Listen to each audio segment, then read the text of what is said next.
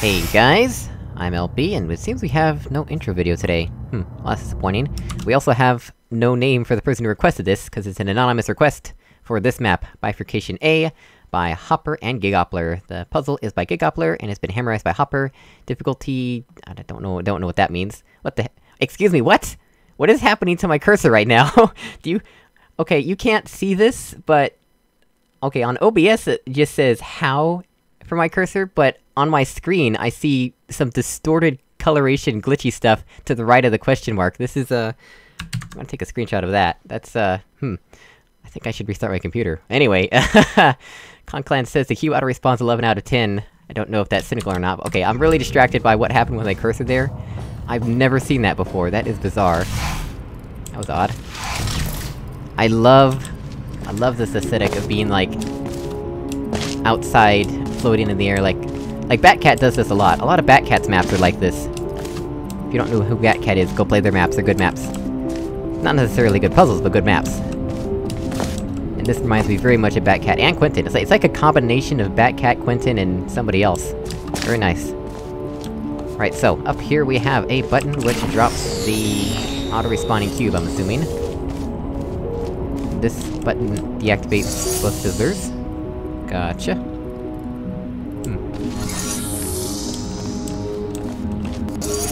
And we have a light bridge involved. Oh, that's interesting.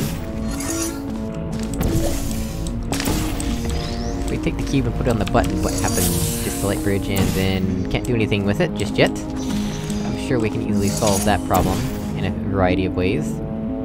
I think first of all we might want to get the cube into here, right? How do we do that? I think we have to, like, funnel it a certain direction? I think we have to funnel it into here, and then put the portal over there to funnel it to here. Something like that. Something like that. Actually, I think if we just do this, it'll work out on its own, right? Oops. Wait, what? How did it not... What?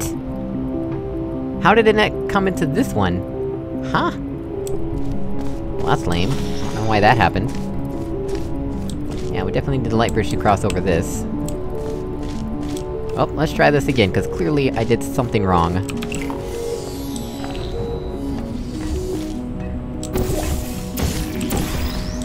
Cube on button. Actually, it doesn't even need to be on the button, does it?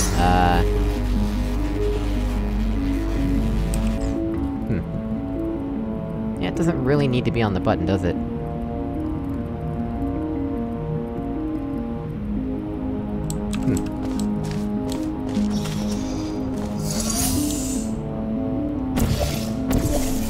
Put a portal there. I'm actually not too certain how helpful that is. Does that even pick up the cube? Doesn't even pick up the cube. I move over here and do this. Okay, no. Definitely need to put this on the button, in that case. I could put the cube over there, I guess. How will that help, though?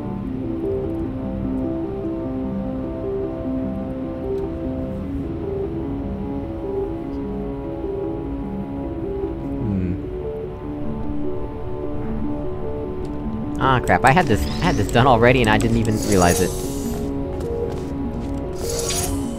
Yeah, I overcomplicated that. I definitely overcomplicated that.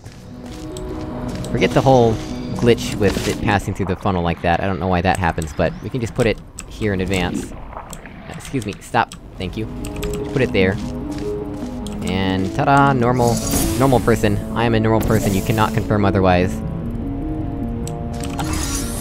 There we go. Right, so now... we want something or other... we need to get the cube back onto that button somehow.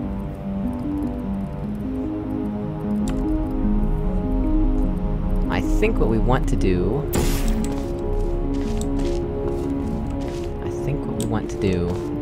is just auto-respawn the cube, right? So we have a portal on that side, we can funnel ourselves over to the light bridge. Yeah, I think we're done now. Yeah, alright. Thank you. We have the cube now.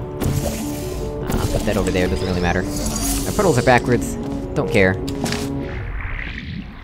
All we need is the light bridge, and we are good to go. I like that.